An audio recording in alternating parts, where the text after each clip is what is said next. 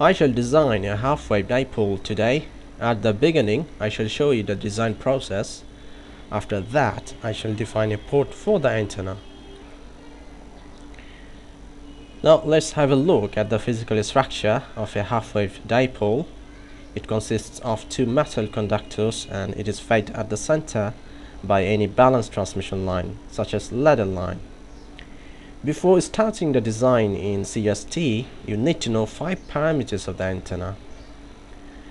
And this figure is showing these 5 parameters. It is called a half-wave dipole because the length of the dipole is almost half of the wavelength. 0.475 times the wavelength if you speak precisely. The antenna resonates exactly at that length. Now let's do a few calculations. If you take the resonance frequency as 2 GHz, we can find out the corresponding wavelength. The rest of the 3 parameters can be found using the equations in the blue boxes. Once we figure out the corresponding values of the necessary parameters, we'll be ready to launch CST Microwave Studio. So let's now launch it.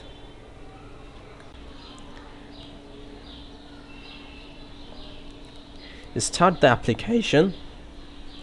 Select antenna where, since half-wave dipole is a Y-type antenna.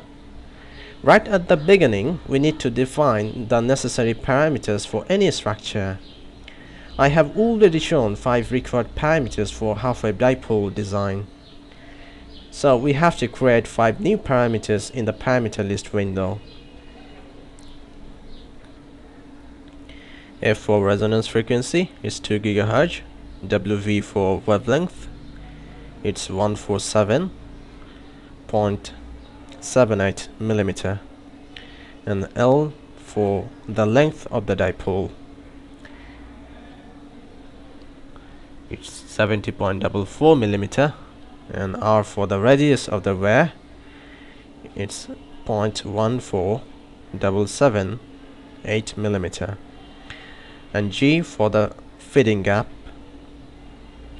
it's 0.3522 mm.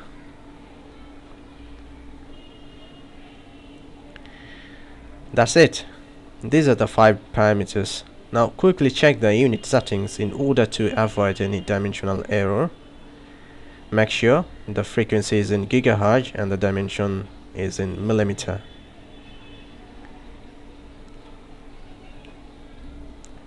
Alright, we shall now construct the geometric structure of the half-wave dipole. Activate the local coordinate system. We need to construct 2 cylinders that will represent the 2 wares of the dipole. We also need to keep a gap in between these 2 cylinders, which is the feeding gap G. Select cylinder from toolbar and press escape key. Let's name it cylinder 1.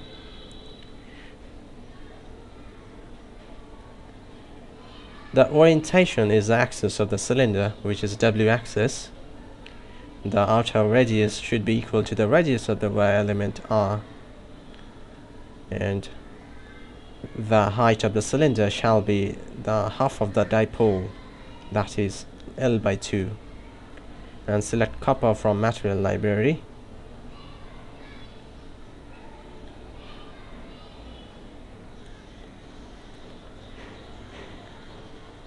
Press OK now. We have just made one of the wares of the dipole. Now before creating another cylinder, we have to move the local coordinate system to insert the feeding gap between the 2 cylinders. So go to WCS and then move local coordinates. We're going to move the coordinate system along negative W axis. So we specify -G in DW field and press OK. Now we shall create the second cylinder. Select cylinder and press escape key. Name is cylinder 2. The outer radius remains equal to R And since the height of this cylinder is along negative W axis, give a value of negative L by 2 in W minimum field, and the material will remain copper. Press OK to complete the cylinder. Alright, that was a very simple structure. Now we have to define a port for the dipole antenna. But before defining port, we need to construct a vacuum rectangular sheet which will join the faces of each cylinder. Zoom the structure so that the faces of the cylinder becomes visible.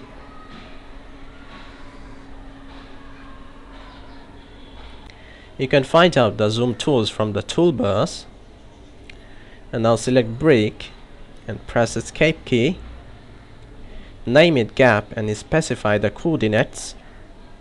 The length of the vacuum sheet is along U axis.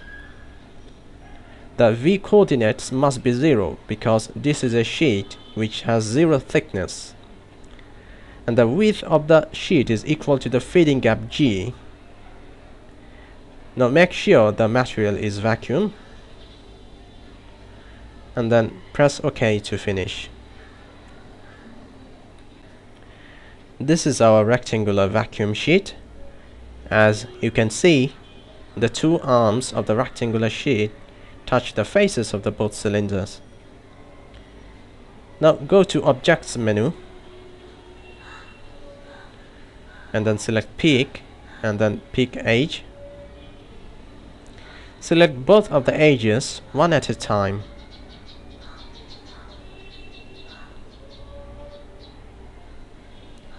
Now I'm selecting the second edge. After that, go to Solve menu and select Discrete ports. Theoretically, at resonance, the input impedance of the half-wave dipole is purely resistive and its value is 73 ohm. Therefore, the impedance value should be 73 ohm. Now press OK to finish the port settings. That's it. We have just designed a half-wave dipole antenna.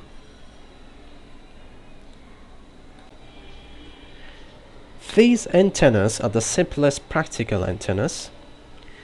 The antenna on the top of your television set is a dipole antenna, and it is well known as rabbit ear antenna. You can easily vary the length and the angle separation of the rabbit ear, and I'm sure all of you have experience adjusting the length or the angle of the rabbit ear for better picture reception in your TV. As I already mentioned, the dipole antenna is usually fed by a balanced transmission line such as ladder line. Now you can go and check your TV antenna. You'll see the ladder line used with it. Anyway, I hope you enjoyed this video. Thank you for watching.